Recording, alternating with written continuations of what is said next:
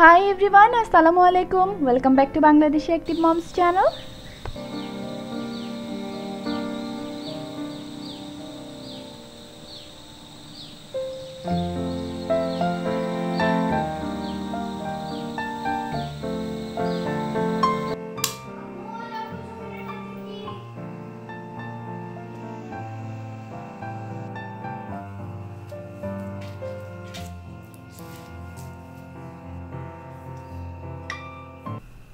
তো খুব সকাল থেকে আজকের ব্লগটা আমি শুরু করছি। সবাইকে শুভ সকাল। আর চলে আসছি কিচেনে আমি আজকে বানাবো হলো মশলা দোসা। মশলা দোসা কিন্তু এমন কোনো জিনিস না, বাংলাদেশে যে আমরা চাপটি খাই ওটা আসলে এক এক দেশে এক এক খাবারের এক এক নাম থাকে। তো ইন্ডিয়ানরা এটাকে দোসা বলে। তো আমি এখানে নিয়ে নিয়েছি অল পারপাস ফ্লাওয়ার 1 কাপ, আর এর সাথে আমি আধা কাপ চাউলের গুঁড়া দিয়েছি। তো চাউলের গুঁড়াটা খুব একটা ইম্পর্টেন্ট না, কেউ যদি মনে করেন যে শুধু আটা দিয়ে করবেন সেটাও করা সম্ভব। সামান্য পরিমাণ লবণ দিয়ে এটাকে আমি নর্মাল টেম্পারেচারে রাখা পানি দিয়ে গুলিয়ে একটা ব্যাটার তৈরি করে নেব। তো পানির পরিমাণটা এখানে খুব অল্প অল্প করে নিয়ে দিয়েছি, আমার 1.5 কাপের মতো পানি এখানে লেগেছে। তো তারপর যদি প্রয়োজন মনে করে এখানে একটু ঘন হয়ে গেছে, তাই আমি আরও সামান্য পরিমাণ পানি দিয়ে এটাকে একটা ব্যাটার তৈরি করে নিলাম, স্মুথ একটা ব্যাটার তৈরি করে নিলাম। আর ভেতরের যে স্টাফিংটা আমি দেবো সেই স্টাফিংটার জন্য আমি কিছু সবজি কেটে নিয়েছি, আলু, বাঁধাকপি, ফুলকপি আর হলো টমেটো, সামান্য পরিমাণ গাজরও নিয়েছি।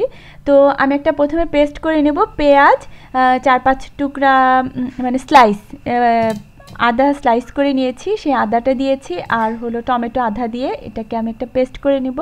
আর তেলের উপর ফোড়ন হিসেবে 5 ফোড়ন দিয়ে এই পেস্টটা দিয়ে দিব, দিয়ে সবজি দিয়ে রান্না করে নিব। ব্যাস, ভেতরের স্পিংটা আমার তৈরি হয়ে যাবে।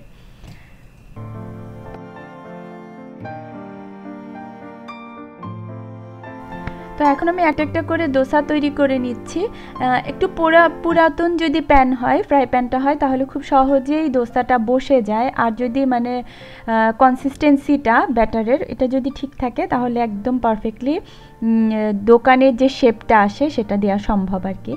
তারপরেও আলহামদুলিল্লাহ হয়েছে মোটামুটি ভালোই। তো এভাবে করে এর ভেতরে আমি স্টাফিংটা দেওয়ার পারফেক্ট টাইম এইটা যেটা দেখতে পাচ্ছেন স্ক্রিনে। তো এখন স্টাফিংটা দিয়ে একটা ভাজ দিয়ে দিব, ব্যাস তৈরি হয়ে গেল মশলা দোসা। আমি আজকে মশলা দোসার সাথে বাচ্চাদের জন্য বানিয়েছি একটা জুস, সেটা হলো আইস লেমন টি। অনেকেই হয়তো ভাববেন যে বাচ্চাদেরকে টি খাওয়াচ্ছি, তবে এটা কিন্তু খুব স্বাস্থ্যকর একটা খাবার। আমি এর জন্য একটা আস্ত মালটার জুস নিয়েছি, আর একটা মানে যে লেমনের জুস নিয়েছি, একটা আস্ত লেমন, আর এখানে 1 কাপের পরিমাণ চায়ের লিকার নিয়েছি। আর চিনিটা আমি আগেই গুলিয়ে নিয়েছি, তো এখানে পরিমাণ মতো স্বাদ মতো চিনি দিয়ে একটা সিরাপ করেছিলাম, সেটা অ্যাড করে দিলাম। দিয়ে 2 স্লাইস মালটা দিয়ে দিচ্ছি, আর কিছু অল্প পরিমাণে স্লাইস করা লেবু এভাবে চিকন চিকন করে কেটে দিয়েছি, দিয়ে ব্যাস তৈরি হয়ে গেল। আর এখন আমরা ব্রেকফাস্ট করে নেব।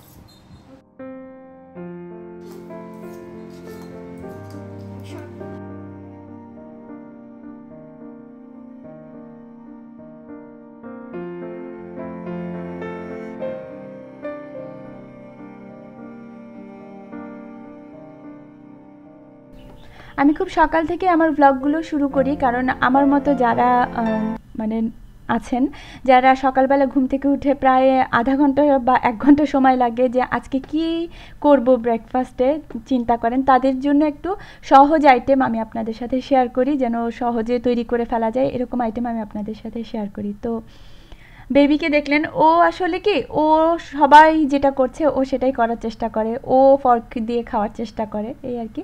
তো আমাদের ব্রেকফাস্ট শেষ। আজকে আমি রমজানের আগে বাসা ক্লিন করব, তো সব কিছু গুছিয়ে নিচ্ছি।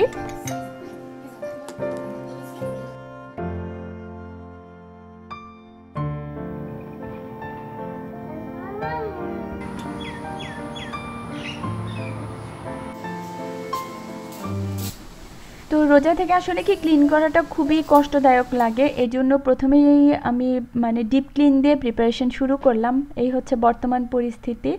আর আমি বাসা গোছানোর সবার আগে আমি কাপড় চোপড়গুলো গুছিয়ে ফেলি, যেটা আমার কাছে খুব ইম্পর্ট্যান্ট মনে হয়, বা যে কাপড়টা গত 6 মাসে পরা হয় নাই বা বাচ্চাদের ছোট হয়ে গেছে সেগুলোকে কাট করে দিয়ে তারপর আমি বাসা গোছাতে শুরু করি। এতে করে খুব সহজে আমি সব কিছু শেষ করে ফেলতে পারি। আর এই রুমের কার্টেনটাও একটু ময়লা হয়ে গিয়েছিল, তো কার্টেনটা আমি চেঞ্জ করে দিলাম। আর এই যে ওয়ালটা অল্প কিছু স্টিকার আমার কাছে ছিল, ভাবলাম যে এক গেছে দেখতে দেখতে, তো ওই ওয়ালটাতে কিছু ডেকোরেশন করেছি, ইনশাল্লাহ আপনাদের সাথে পুরোটাই শেয়ার করব। আর টেস্টটা ক্লিন করার সময় আগে কার্পেটটাকে ভ্যাকুয়াম করে নিয়েছি। এটাতে আমি কিছু বেকিং সোডা দিয়ে নিয়েছিলাম। সোফা এবং মনে রাখবেন, সোফা এবং কার্পেট ক্লিন করার সময় যদি একটু বেকিং সোডা ছিটিয়ে নিয়ে তারপর ক্লিন করেন, তারপর কিন্তু একদম ক্লিন হয়ে যায়, একদম প্রপারলি ক্লিন হয়ে যায়। আর এই ধরনের চেয়ারগুলোতে প্রচুর খাবার ঢুকে যায় এই পোর্শনটাতে, তো আজকে আমি এটাতে কাভার দিয়ে দিব, যেহেতু আমার বাচ্চা ছোট, তো এই জন্য আমি আজকে এটাতে কাভার দিয়ে দিলাম। আর এভাবে করে ক্লিন করে নিলাম।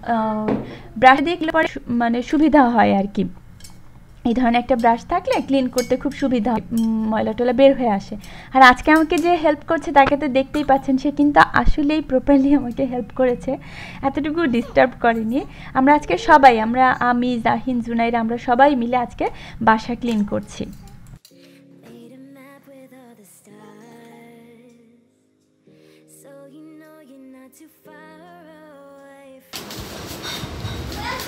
আজকে সব গোছানো হচ্ছে, খেলনার র্যাক ট্যাগ। এই হলো বর্তমান পরিস্থিতি। আর এই যে জুনাইরা বসে সব কিছু গুছাচ্ছে দেখে দেখে। তো বাচ্চাদেরকে দিয়ে বাচ্চাদেরকে আমি ক্লিন করাই বরাবরই, ওরা ওদের প্রয়োজনীয় অপ্রয়োজনীয় জিনিসপত্রগুলো দেখে দেখে আজকে ফেলে দিল। আর নষ্ট খেলনা থেকে শুরু করে সব কিছুই মানে ফেলে দিল আর কি, ওগুলো ওরাই দেখে দেখে করে। আর ওদের যে খেলার ঘরটা, সেটা ওদের আঁকানো ছবি, ওদের প্রজেক্ট, এই টাইপের জিনিসগুলো ওরা যা রাখতে পছন্দ করে আমি তাই রাখি। আর বাচ্চারা এই মানে ওদের এই রেসপন্সিবিলিটিটুকু গ্রো হয়ে যায় যে হ্যাঁ বাসাটাকে তাদেরও একটা দায়িত্ব বাসাটাকে গুছিয়ে রাখা।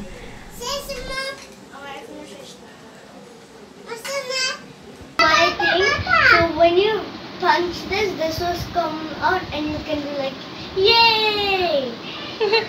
So that's what it is. Very nice, very nice. And her one can like go by like road. No, her one is train. Yeah, and I can go by road anything. Yeah, right. তো রমজানের আগে ঝুলঝাড়া থেকে শুরু করে সব ধরনের deep clean করার পর এই হচ্ছে আমাদের ফাইনাল লুক রুমের।